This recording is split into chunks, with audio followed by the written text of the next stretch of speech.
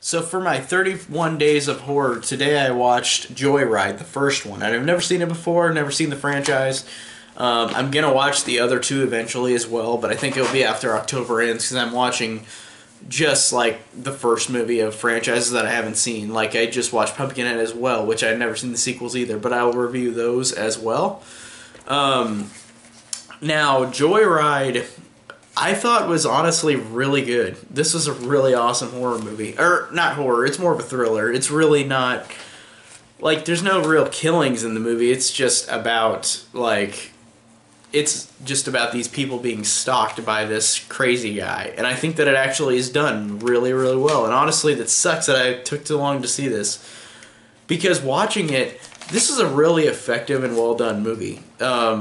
I like these characters a lot. First off, I'll talk about the characters before anything else.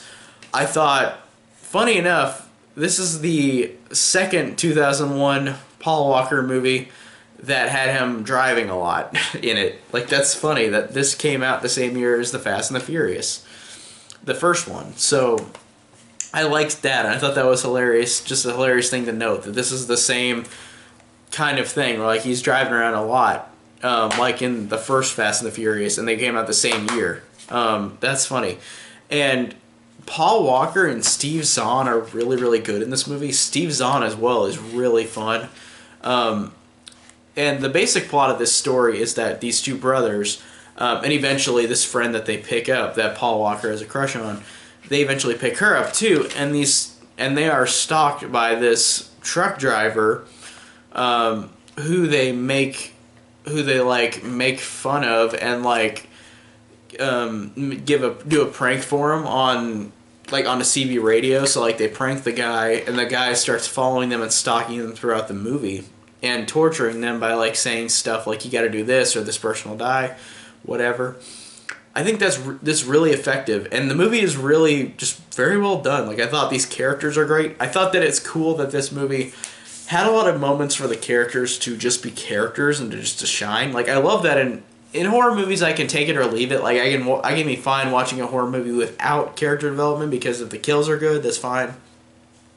But this isn't about that. It's not about kills. It's about just being a thriller. It's about these people being stalked by this guy.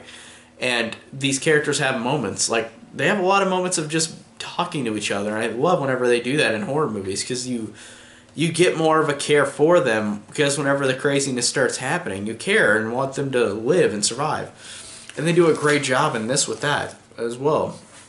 So I really liked that a lot. I thought this was great with characters, and I thought they were interesting and fun. And the movie is just executed very well. And I also liked how it's a thriller, but there's a moment that in the movie that makes me laugh my ass off. And it's supposed to be scary, and it's not like it ruins the tone, but it's so silly. And I guess I'm going to say it here. It's not a huge spoiler, but it's like the guy who's following them and stalking them says, like, to Paul Walker and Steve Zahn, he's like, you guys got to go walk into that diner naked and go and order like 12 cheeseburgers, like 6 each. And then they're like, well, we got to do it. It's like, you can't do anything because he's threatening us. So they literally walk into this place naked and go and order burgers. And I just laughed my ass off because it was just so funny seeing them actually do that. I thought they were not going to do that. And it was just a funny surprise seeing them actually go in there naked, and it cracked me up. Whenever pranks like that happen, it cracks me up. And it makes sense with the guy following them, because he says, like, to the girl that's in the car while they go in there, he says, like, this is how they can understand how they're on the other side of the prank, like, because they pranked the guy. So I thought that was really a funny scene, but I still enjoyed it a lot. And I thought that the last act was really cool, because it does a great job of, again, you don't see this guy. You literally don't see this guy. You only hear his voice throughout the movie. I think that's awesome. Like, that makes it scarier and more intense, because you never see who this guy is, what he looks like. And the third act, like the end, is really, really intense. And there are moments where it's like a person is on the threat of danger, like where they're just about to get it. And then, like, it's just so great seeing how thrilling it is in moments like that in this movie, especially the ending. The ending is very good. So basically, that's all I can say about this one, but I think that this just really is executed very well. I think these characters are really interesting and fun for this type of movie. I think they've got moments to shine and moments to just talk amongst themselves. I love when they have character moments like this. I love how thrilling it is. I love how you don't see the guy. The guy is just on the CB radio. He just talks to them, but you don't ever see his face. That's great and scary, and I think that these characters are fun. I think the acting's great. I really liked all three of these characters. Paul Walker, Steve Zahn, and Lily Sobieski is...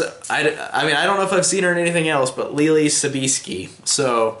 But she was good too. But she was the odd man out in terms of the names. I don't remember her just because I don't think I've seen her in anything else. But maybe I have. But overall, this was just such a fun thriller. I really thought this was a solid, great thriller and really enjoyed it. What have you guys thought of Joyride? What do you guys think of Joyride? If you've seen it, comment down below and tell me what you think. I really dug the hell out of this one. This one was really fun, really awesome. And that's all I can say about this one. And I'll eventually talk about Joyride 2 and 3, which I'm assuming aren't good. But we'll see. Maybe they'll be diamonds in the rough. So, alright guys, thanks so much for watching.